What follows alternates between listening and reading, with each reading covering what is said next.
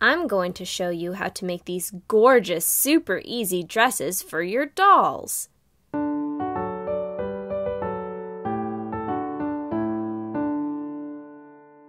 These dresses are from Rapunzel's fashion show. If you want to see that video, click on the iCard in this corner or in the video description below. Here are some of the things you'll need. Stretchy tube hairbands. I got them at the dollar store. They come in lots of colors and patterns. Sharp scissors. Cellophane tape. You'll need a few Rainbow Loom C-clips. This is a pack of assorted colors. You'll need tiny elastic bands. These are clear and made for hair. You can also use the Rainbow Loom elastics. This is a rhinestone mesh. You can also find this as trim in a roll. And some lace, like these, and white satin ribbon. The first dress, the black dress, is the easiest dress to make. I'm going to show you how to make it with a yellow hairband because it's easier to see.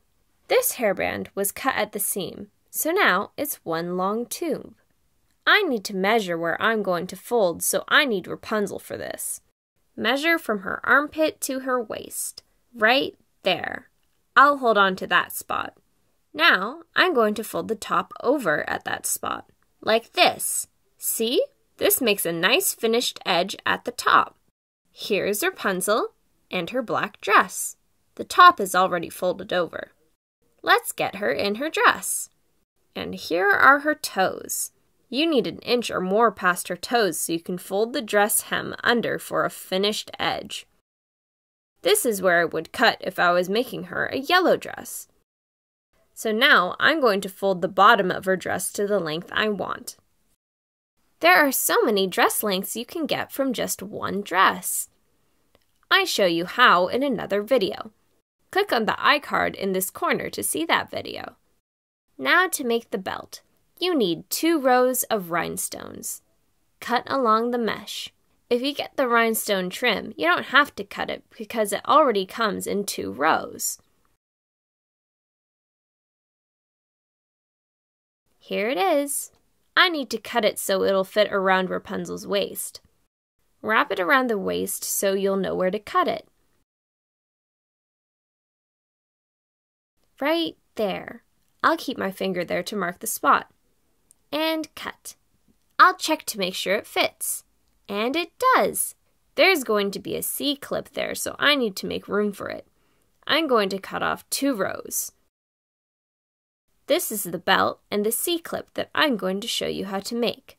This one has clear elastics and a black C-clip, but I'm going to show you with a brighter colored elastic and clip so you can see what I'm doing.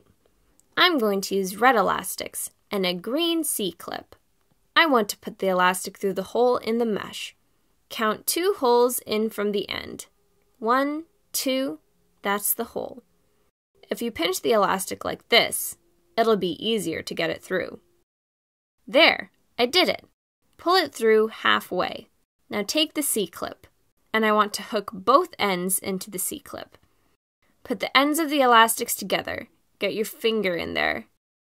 2 fingers work better, and the C-clip goes on really easy. There, the C-clip is in place.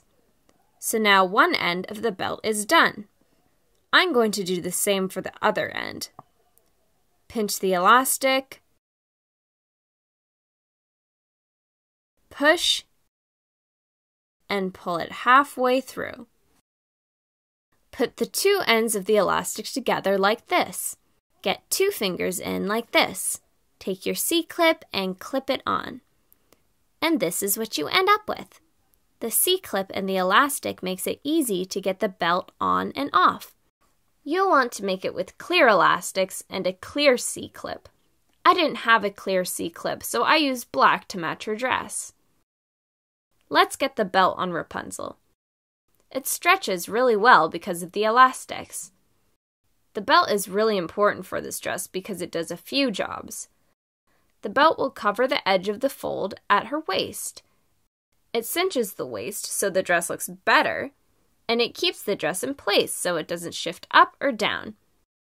Here it is. It looks great. And here's a look at the back. Push any loose fabric to the back. The belt will hold it in place. To make that dip at the front of the dress, just give it a poke, like that. For Rapunzel's bracelet and necklace, I used clear beads and elastic string. Let's get it on her.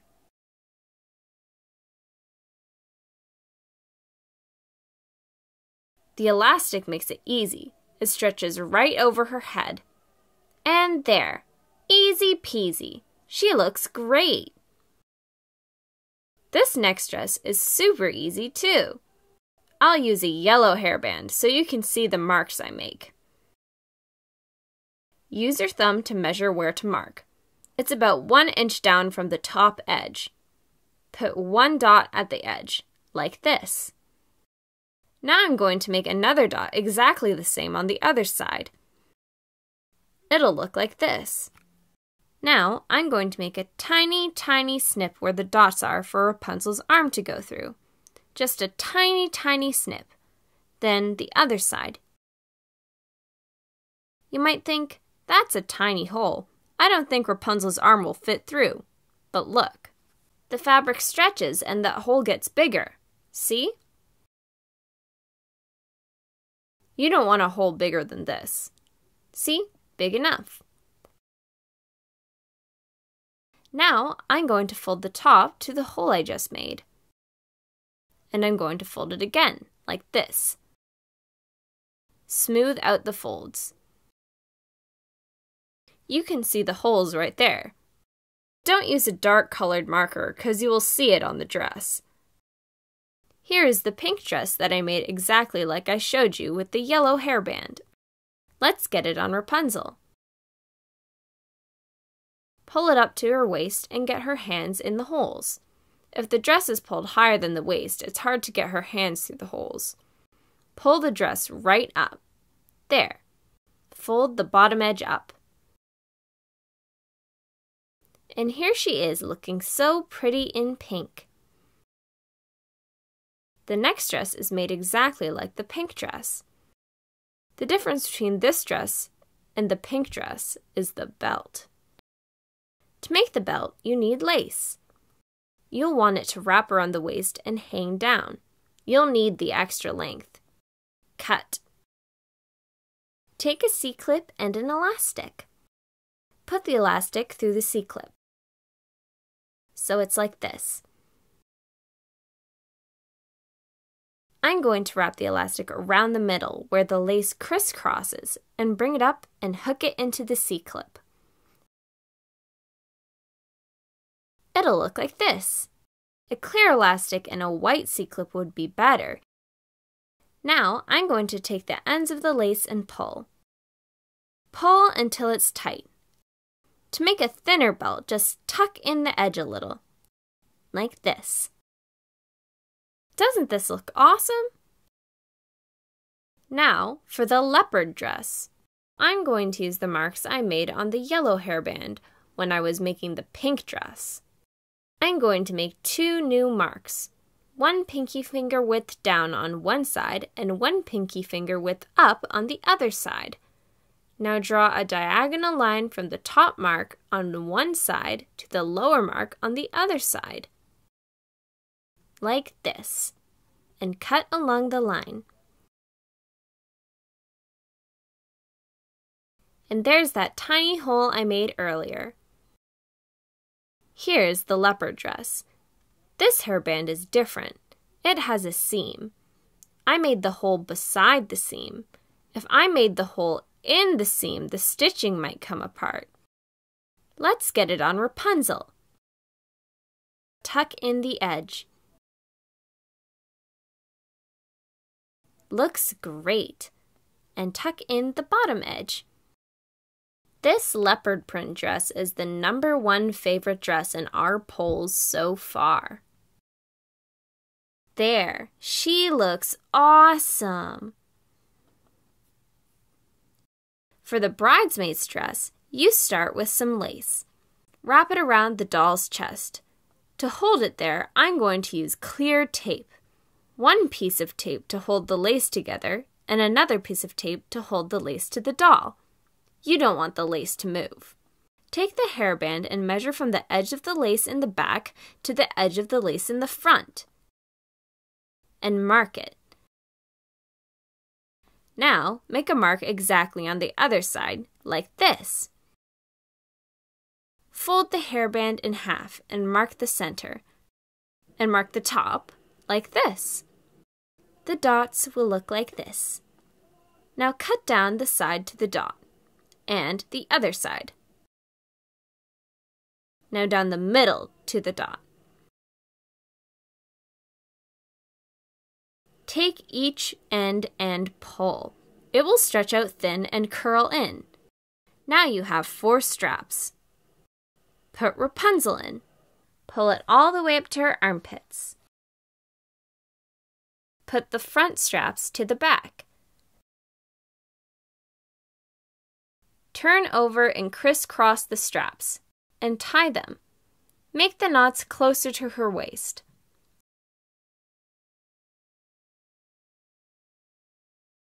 It gets bulky with these knots. There's a way to fix it, but it will require sewing. If your doll's hair is long, it will cover up these knots anyways.